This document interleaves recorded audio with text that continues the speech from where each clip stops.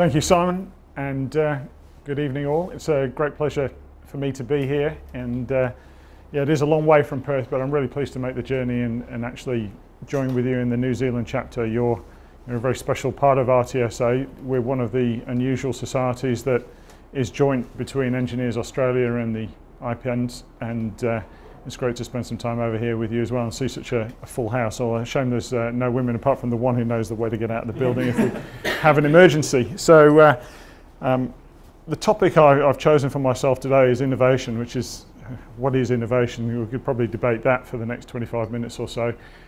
So this is, I think, some personal thoughts on that, some examples from work that I've been involved in recent times, and I'll try and move through that, I think, reasonably quickly, and maybe we can provoke a bit of an engaged discussion at the end of it to just to take some of those topics a little bit further. So on the topic of innovation, I thought, well, it's St. Patrick's Day today. I don't know if there's any Irish people in the audience, but 17th of March, an important day for them. And I thought, well, I'm going to go and see if I can find something innovative about being Irish. So I put in innovative Guinness drinking into Google. I'm not sure why that was the first thing that came to me, but anyway. So I found this. Straight up, I didn't make this up. There is an article on the internet, you can go and search for it yourself. Drunk squirrel causes $470 of damage to a bar. Interestingly, it was in Britain. If it had been in Ireland, obviously I'm sure it wouldn't have caused any trouble, but here it is, drinking its Guinness. So, you know, there's certainly an innovative way to consume Guinness, and a happy St. Patrick's Day, but I think, you know, just to try and weave a little bit of a safety message into that as well. Obviously, come out to these sorts of events, maybe we have a drink or two afterwards. It's always important that we make a wise decision about how we get home, and being in the railway industry, I'm very much hoping we use the train service to get home if that goes anywhere near where you live. So a little bit more about me and the RTSA as well. First of all, me. Not my best image perhaps, but anyway.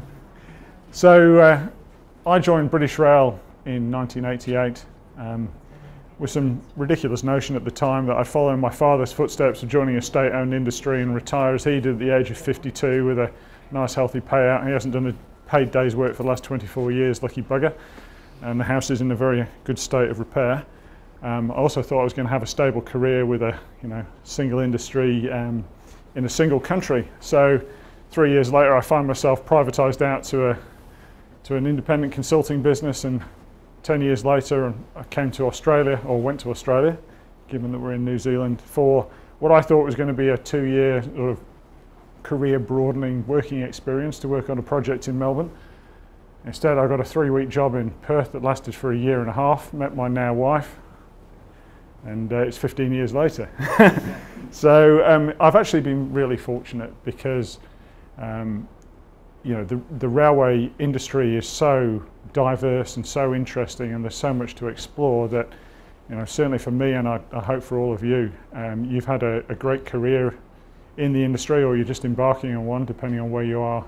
And this career, this industry just offers such a huge opportunity to continually be learning, expanding, and being challenged. And I think that's the journey that I've taken. I started off as a rolling stock engineer, initially on maintenance, then on new fleets, rolling stock vehicle procurement, then dealing with interfaces with operations and with infrastructure, and then more broadly into business cases for projects and putting forward proposals to government about what sort of rail infrastructure to develop.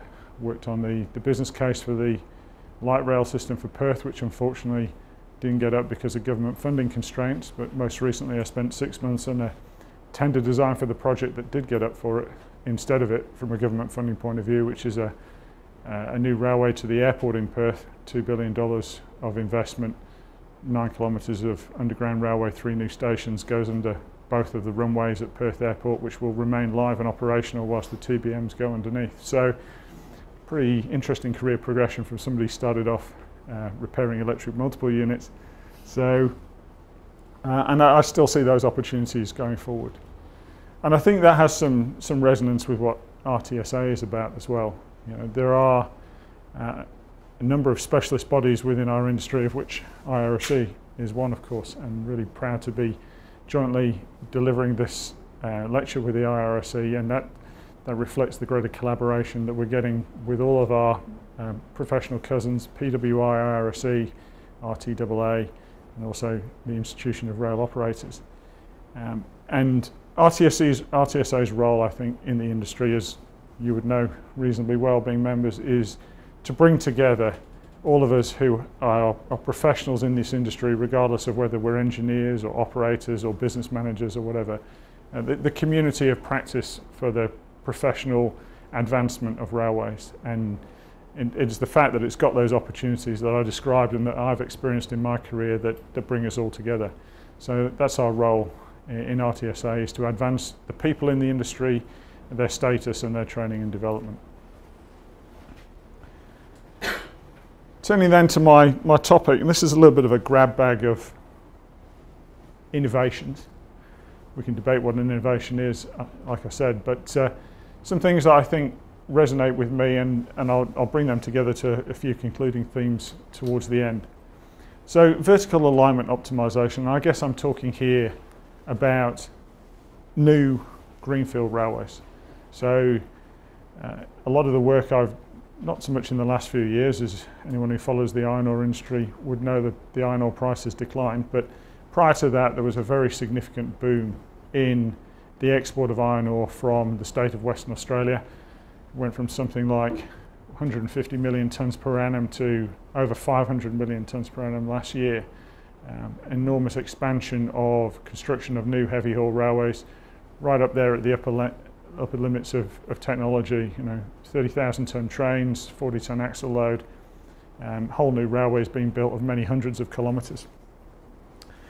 The vertical alignment of those railways is absolutely crucial to train performance and to the costs of construction. And just looking here on the left-hand side at the relative cost of various components of the infrastructure of a heavy haul railway, you can see that more than half of the cost typically is in earthworks. And one of the drivers for that is the difficulty of getting a good fit between a heavy haul railway alignment with its relatively shallow grades and inflexible setting of the vertical point of intersection, or the changes in vertical alignment, with the actual surface of the earth. And of course, the closer fit you can get to natural surface, the lower your earthworks, and the more likely it is you're going to get a cut to fill balance, which is relatively close in terms of the proximity of moving earth around for construction. So what we did is we took the rule of thumb, which in this instance was no more than one change of grade underneath a train at any time. And when your train is 3 kilometres long, that doesn't give you very many options for placing your VPI along your alignment. So we said, does that really need to be the case? And we used in-train force modelling to allow us to explore this. So what we did is we took the advances in computational analysis to look at, in real time, in computational real time at least, the forces actually being generated in the coupler interface between all of the wagons in the train and the locomotives as the traction load is applied, the braking load's applied. And obviously you've got limit forces in there, which are the yield forces of those various components of the coupling system. And rather than just taking this rule of thumb that one change of grade will protect the in-train forces, actually look at the limit case for the various components in the system and design an infrastructure that keeps the in-train force within the yield limit, but maximizes the fit of the alignment to surface. And what we found is you can do considerably better than the rule of thumb. So we applied this on a new railway that was constructed to the Carrara mine in Western Australia, 90 kilometres of greenfield construction, plus 200 kilometres of line upgrade on an existing narrow gauge line in the Midwest, which was built in the 1890s. In fact, I don't know if any of you have heard of a guy called C.Y. O'Connor, but just as a little aside, legendary figure in Western Australian history, basically engineered all the railways, engineered the port of Fremantle, a bit like Isambard Kingdom Brunel, and also was the architect of the water pipeline to Kalgoorlie, which enabled the eastern goldfields to be opened up. unfortunately for him, he took a hell of a lot of vitriolic attacks in the press, and he actually committed suicide 2 weeks, very shortly in fact, before that pipeline to Kalgoorlie was opened. But when we went and looked at this railway, we dug out the original roll plans from the Railway Archive basement with C.Y. O'Connor's original ink pen signature on them, looking back at those original alignments that we then optimised in various places using this approach. Got this saving here as a result of applying computational analysis techniques to overcome that rule of thumb approach. So another one, this is a bit more current, this is happening right now. This is a project we're doing in Perth. The government's building a new 60,000 seat sporting stadium on the Burswood Peninsula, which is here. The stadium's going to go about there. The centre of Perth just off that image there to the left. So significant stadium investment, it's about 800 million itself, and alongside it, it's in a difficult place to get to by road here. Although this is a freeway, there's very little space for car parking. So the entire strategy for this stadium is based on moving more than 50% of a maximum game day attendance by public transport within 1 hour of the finish of the game. So for rail, that means 28,000 people have got to leave this spot in an hour. And about 90% of them are heading left on that picture because there's only one line goes to the right, so all the other part of the network, the north, the west and the south of Perth, all requires you to head back into the city first. What that means is we're going to build a 6-platform station which can dispatch trains at 90-second intervals that are coming out of a stowage facility that's got 117 rail cars of capacity, so you can absolutely flood the system in a unidirectional fashion after a game. $110 million project. Drainage for that was a major challenge, and the reference design had a pit and pipe system. What we've done here is used an infiltration drainage system, or an eco crate you might have heard it called. So this is a void installed, in this case in the centre of the alignment. It fills up with water when it rains, and then it infiltrates and drains away into the sandy soils of Perth. Obviously it depends on the soils that you're dealing with, but in Perth it's it's a very convenient soil arrangement to be able to use this type of a technique. But it hasn't previously been applied for the Public Transport Authority. In fact, they were very circumspect about adopting this technology. It has been used in Sydney, and there was a rather infamous failure of an infiltration drainage system in a rail station car park, which they were well aware of. So they gave us the 3rd degree in validating this technique, which I'm pleased to say the project team were able to come through with flying colours. And in fact, they recently won an award from the Stormwater Association. So they were WA winners, and they've gone forward to the national awards for innovative delivery of stormwater solutions. So that's one example from that project. This is another one. This is the main concourse for the patrons. They come out from the stadium and then go across to the various platforms. The reference design had that in concrete. Very significant mass needed, very high capacity cranes to lift it in position. The innovation, and this is where you've got to be careful about using the word innovation. The innovation here is using steel instead of concrete. Yes, that's not entirely innovative, is it? But I would argue it still is. But I think one of the things that really strikes home for me is the context. It's all context specific as to whether something is innovative or not. My innovation might be passé to you and vice versa. The innovation, if you will, is changing the construction methodology for the project, not the material one versus the other. What this allowed us to do on this site is use a tower crane instead of a crawler crane, improve the site safety logistics, reduce the construction time frame, change the cost profile of the job. It was one of the things that was influential in being successful in winning that project. Again, a lot of circumspect engineers on the client side as to, okay, everyone knows you can make a deck out of steel, but does it have the fire performance? Does it have the durability? Can you design it to the required standard in the time available for the project? So the innovation there is about getting it through in quick enough time. Sorry, excuse us. Come on in. So digital engineering. A lot of people talk about BIM. I guess digital engineering, what's that? For me, it's sort of BIM plus, if you will, BIM on steroids. This is again from that Stadium Rail project. So there's a thing in this project called a digital work pack, which is the tool, the information that the construction gang take out onto the work site every day. They don't get any paper, they don't have any plans. There's no roll plans on a desk anywhere in that project office. You get a tablet, it's got a work pack on, there's 150 odd on the job. It's got all this information in it. It's got your safety plans, it's got your design, it's got your method statements, it's got your programming logistics, it's got your time allocation, your resource allocation. And it's got access to all of this building information in it as well. It's a real front-end loaded process, this. You've got to put all this together to get it into a digital work platform to be able to go out on site. Well, I think we all know with projects, if you invest up the front in planning the project and having the information worked through and having gone through the process of determining whether it's going to be successful before you go to site, you actually overcome a lot of problems that would otherwise be revealed in construction. And they talk in the project team about building the project twice, once virtually, once for real.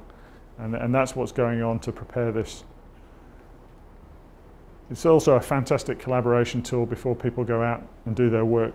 So this is an example from an oil and gas project. This is a team on the Wheatstone project in northern Western Australia, getting together around the information in the digital work pack at the start of work. You can see the roles that they've got on the project: engineers, trades, supervisory, all around the table discussing the work. You know, can we all work in the way that the work pack is suggesting? Is it achievable on site? This project had a fantastic record in terms of avoidance of rework.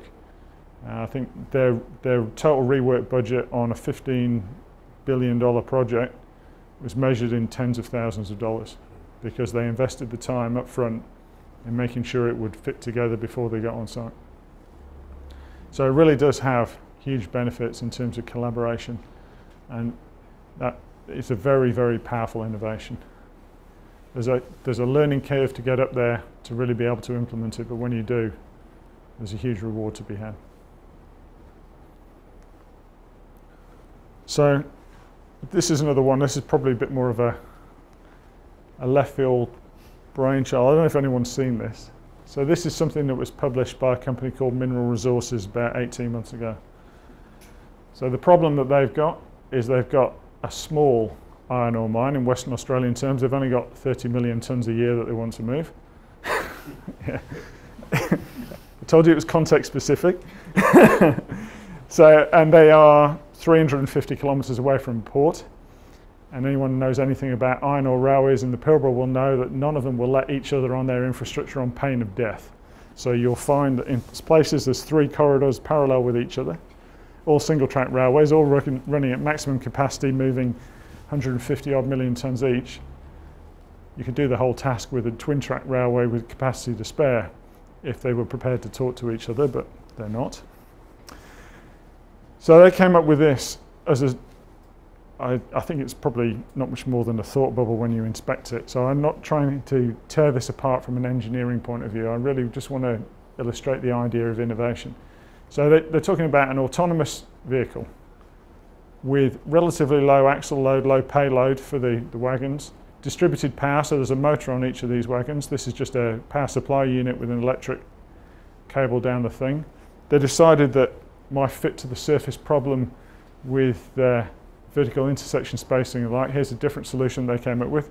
We'll stick it all on stilts and take it above the surface so we don't need to deal with the earthworks. Probably didn't get that one quite right, but anyway, that was the idea. I like the way they're thinking, perhaps. And they said, here's a way that we can potentially reduce the cost of providing rail infrastructure for this task, to move this 30 million tonnes. Maybe they're on the right track, but haven't quite nailed it, and I'm not sure I have either, but here's some thoughts that I had in connection with it. This is a thing called the Cargo Sprinter that was trialled in Australia about 10 years or so ago. It's a little bit like that vehicle we just saw on the preceding slide. This is a diesel power pack, cab at each end, basically a couple of container wagons with a cab and an installed power unit. The idea being a lower cost footprint to provide the freight transport. Here's a trailable switch, particularly bad photograph of one. Here's the Google autonomous car, we've probably all heard about that. Here's a light rail vehicle. What have they got to do with one another? Well, if we can operate more like a light rail in terms of cost of infrastructure, fit to surface, lower capital of asset, the problem we get normally with a heavy haul railway is you end up with lots of trains having to move around because the carrying capacity of any given train is much smaller. So you end up with a far more intense train movement, which isn't possible on a single track. And when you move to a double track, obviously your costs go through the roof. So could we use something like trailable switches so we haven't got the point infrastructure out there, autonomous vehicle technologies, GPS, the kind of technology that's there in road vehicles to avoid collisions, so that autonomous trains, a bit like the one on the preceding picture, can cross each other at locations like this in the middle of whoop whoop without hitting each other. Fit to surface so that we have an infrastructure that looks not much too different to this. No big earthworks, no big cuts, no big fills. A bit like the Alistair Darwin Railway, which is built on a shoestring. There's how many kilometres on that? 1,200 kilometres? 1,400 kilometres for 1.2 billion, which is a bit different to the sort of 5 or 6, 5, 8 million per kilometre that you get in the Pilbara for typical Pilbara construction. So change the cost footprint of the job, just reimagine the solution. So that's why I think they're onto something here. I don't think any of us are quite fine what it looks like, but that I think is really moving towards true innovation. And I think the prize is probably in integrating disparate technologies from different places, not just staying inside the bubble of rail engineering. Sometimes we can be a bit guilty of staying in our bubbles of, rolling stock engineering or whatever, but not even just rail. Let's get, maybe there's more out of here. Maybe there's something from aviation. Maybe there's something from, I don't know, something I've never even thought of, that we can integrate together, stir in the soup, and find something that's really going to solve the problem. So I guess just to draw those threads together, I think the common theme through all of these is convention breaking, first principles approach. Don't accept rules of thumb. Go back to the root engineering and use the power of modern computational solutions to re-evaluate things, because oftentimes you'll find there's a rule of thumb equation that was developed by somebody with a slide rule 50 years ago that was the best fit solution at the time, but we can fit a lot closer now with modern computing power. And that goes to this as well. Find those pockets of conservatism and be ruthless in ripping them out. You have to be able to justify it. So you've got to have a robust process of validation. It's got to stand up to inquiry from the client or from any regulatory authority. It's got to be integrated to look at the whole system-wide impacts. And like I say, that's not just rail. Value engineering is the process that brings that together, and context specific, like I've illustrated, I think. One man's innovation is another man's passé, and vice versa. Thank you.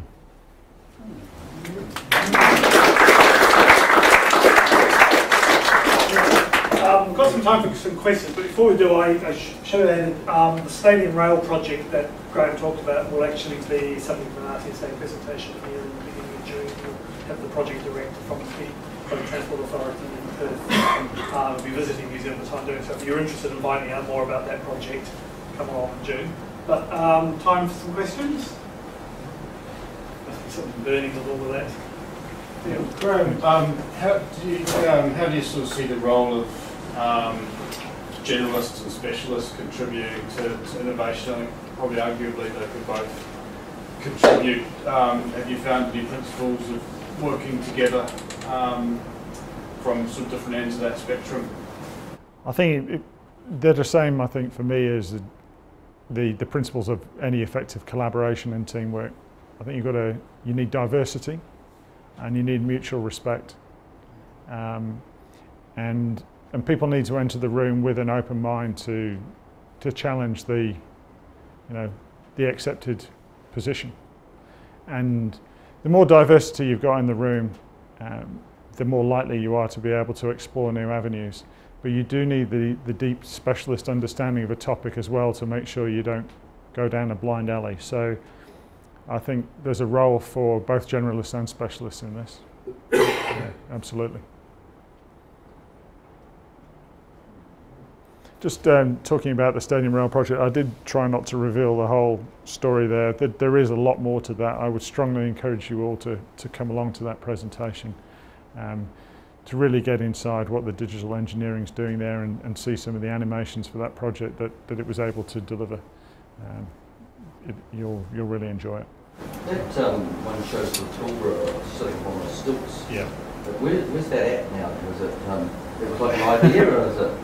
Well, there's another image that I should probably have brought it along, but it's come to ground now. So they've got another image with the same kind of vehicle sitting on the surface. Yeah, they've realised that, you know, putting 350 k's of infrastructure on stilts probably isn't cheaper than putting it on the surface. And at the end of the day, the force has got to be transmitted into the earth in some even distribution. If you put it through relatively isolated points like they are doing there, then the foundation structures you've got to build are going to be reasonably significant. So common sense is entering the room in respect to that. The other thing is that in the last few years I've lost track of what Rio Tinto are up to, but have they got their autonomous trains running? It depends what you mean by run. Yes. Well, it would be like a forerunner of that. Are they proving the concept? The concept's proven. And in fact, I was on an autonomous train with Rio Tinto in 2008. Yeah. So actually driving the train, to be honest, is pretty straightforward. It's the system interface with the external environment and with track maintenance workers and other personnel on or about the railway, and with people who are, you know, crossing the rail at level crossings or communities nearby, and what happens when you have a breakdown that's 3 hours away from the nearest road access point. Those are the real challenges with implementing automation, not with the actual automation of the train. So I understand that project's facing, you know, it's working through those challenges. I think they've probably found that it's not there yet. AutoHaul's not fully rolled out and running. As a project, it's, I think, occurring more slowly than Rio had in mind. But yeah, it really isn't the automation of the train that's the difficult bit. Yeah. So I'll go here first. With the in-train forces that you talked about earlier in the modelling, presumably you can't actually validate it until you've actually created it. So what are the different ways of verifying this? Is it a minefield of getting it wrong? What your model's fine, but it's actually not the right thing to model.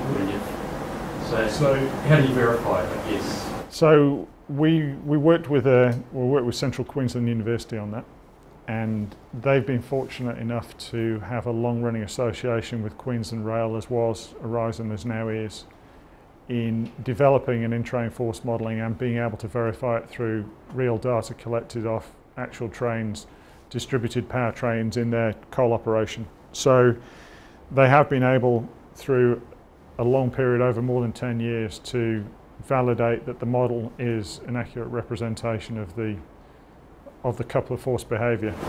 And it has been validated over the same number of... Yeah, validated over the alignment that they're operating in. Graham, the first talk, the vertical alignment optimisation, as well as reducing the cost of construction, was it able to reduce future operating costs, and particularly fuel use? Or I think you can look at driving strategies through a similar approach. An approach that optimises for lowest construction cost might actually have a slightly negative effect on operating cost. But with most alignments, you know, your ability to flex your high and low point is not much. You're dealing with the detail of your alignment, not the height differential between start or finish or where your summit is. So the fundamentals of the energy consumption are really set by the topography you're running through. But there are strategies that do optimize the train driving characteristic using a similar approach. One more question? Yeah, I was just interested to the extent that the experience of automation of rapid transit systems, which is quite commonplace around the world, can actually be applied to heavy haul railways. Are there learnings that can go from one to the other, or is it a completely different ballgame? I think, you know, when I first got to WA, I'll answer this in a roundabout way perhaps, but when I first started working on heavy haul railways, everyone was like, oh, the mystique, it's a special thing. You know, everything you've learned in railways isn't applicable. You know, you need to learn the heavy haul handshake. I think, you know, there are fundamentally important differences, but actually the underpinning engineering and approach to the problem is very much transferable from other types of rail. It's like any rail context. The New Zealand context is different from the Australian one. The Australian one's different from the European one. It's about understanding the local factors. And there are some unique things about heavy haul rail, but they're not things that a railway engineer can't understand. So I think, yes, there are technologies from light rail that can be applied. I think the biggest challenge often in heavy haul or in any space is the difference between brownfield and greenfield. Right? There's a lot of installed infrastructure and capacity in the Pilbara now. If you're Rio Tinto or BHP, you haven't got any ability to go and really look and be too wild in what you do, because you need to have system commonality with what you've got. And they're actually locked in with some decisions taken in the 1960s about tippler sizes or getting second-hand wagons from another project that just happened to have them spare at the time, that actually govern their system characteristics. When we get into greenfield operations like Mineral Resources are talking about, or some of these other places where, you know, the field is more open, then you can bring in technology developments up to the current day and look to places like light rail and autonomous vehicles and really draw those in. Yeah. Cool. Okay, well, thank you very much, Graham. That was very thought-provoking.